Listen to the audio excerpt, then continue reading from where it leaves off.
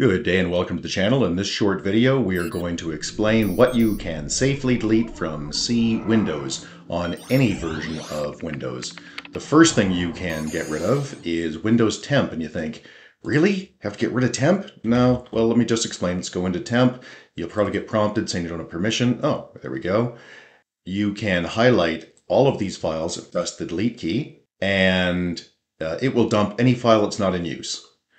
You can then click skip for any of the remaining files. Now, I've been told by lots of people you can't do that. I have done it for more than 25 years without a single problem. You can absolutely do it on working servers. The next thing to look for is the MiniDump. So MiniDump is just for crash files.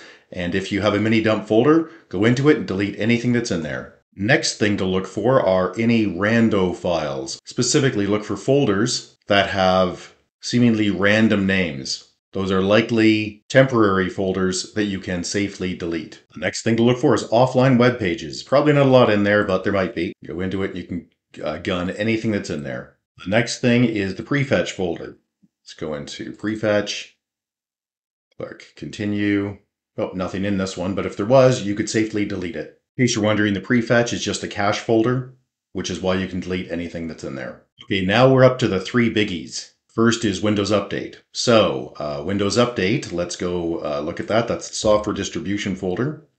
Software distribution. If you go into that, you'll see there's all kinds of stuff. And it's usually quite large because you probably never cleaned it out before.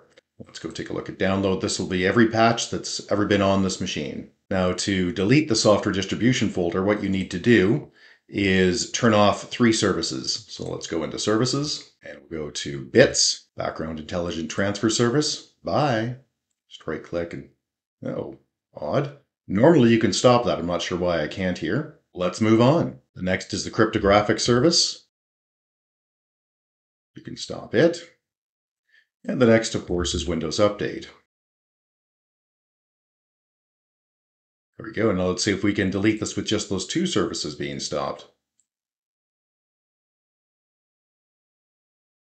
Okay, great. I'll turn those services back on now, and I'll turn them on in reverse order. So cryptographic first.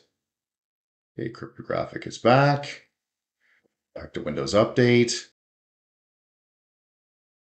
And you'll see, as soon as we start it, the software distribution folder comes back. Except now it's empty. Next thing you can delete, that's probably huge, by the way.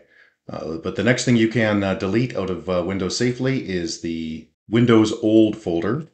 And that'll be if you've got upgrades. Now, I don't have any upgrades on it, so I can't delete it now. Windows.OLD doesn't delete nicely, so you just can't right-click on it and delete it. So what you have to do is click Start, go into Disk, Cleanup, right-click on it and run as administrator, and have it do a scan. And when that's done, you can scroll down, and I believe it's labeled Previous Versions of Windows. It's not here because I don't have any, but if I did, you could select it and then press OK and it would go away. Now, running the disk cleanup utility, always a good idea. Very safe, very easy. So let's do that.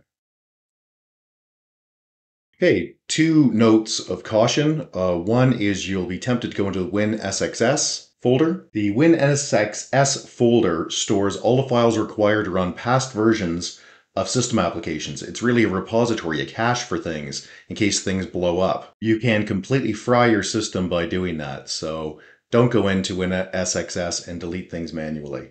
If it's really large and you really need to deal with it, it's pretty straightforward. Bring up a command prompt, run it as an admin. You can run this DISM online cleanup image analyze component store first.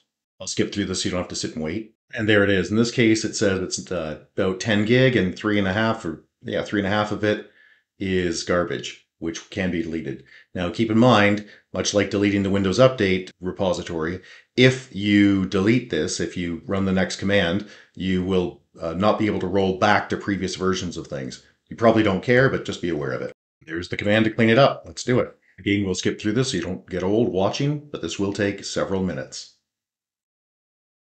Well, that was dramatic. That to get to 99%, that took about 10 minutes, and then it took about 5 hours before it started again, got to 100. I've never seen that command do that before, but it did complete successfully.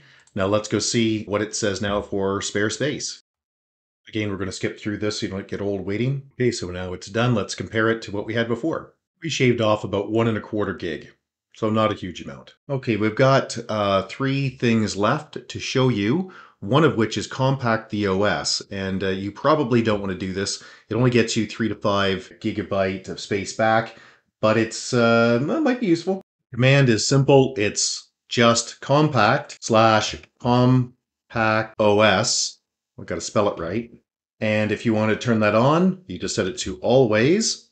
And if you want to turn that off, you set it to never. Now, we'll just show you compact options here so you can see what we're talking about. There it is. Before you're done here, make sure you empty your recycle bin, or you've probably defeated a lot of the purpose of the things you've done. So I'm going to gun that. And the last thing we want to show you is storage spaces. Several of the things we have shown you are now available in Windows 10, Windows 11, and newer server operating systems through a little applet called storage spaces. So what you want to do is click Start and go to Settings. So just click the cog and then go into System and go into Storage. And in Storage, you'll see, or Storage Sense, sorry, not Storage Spaces, of course, completely wrong.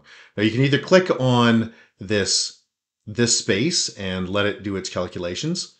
And then you can drill into, for instance, temporary files once it's done. And it will figure out what can be deleted for you. Or you can go straight into, we'll go back here, we can go straight into free up space now. And this just takes us through the same stuff. So you just click what you want to get rid of and select remove files. Hey, if you found this video useful, we'd really appreciate the thumbs up. Like really helps with Google algorithms, as does our friend Mr. Subscribe. Very helpful. If you have any questions or comments, you can always get a hold of us at www.urtech.ca. That's www.urtech.ca. Or just leave a question, in the comments. And if we don't get back to you, somebody else will, because hey, it's YouTube and everybody has an opinion. All right. Thanks and have a great day. Bye-bye.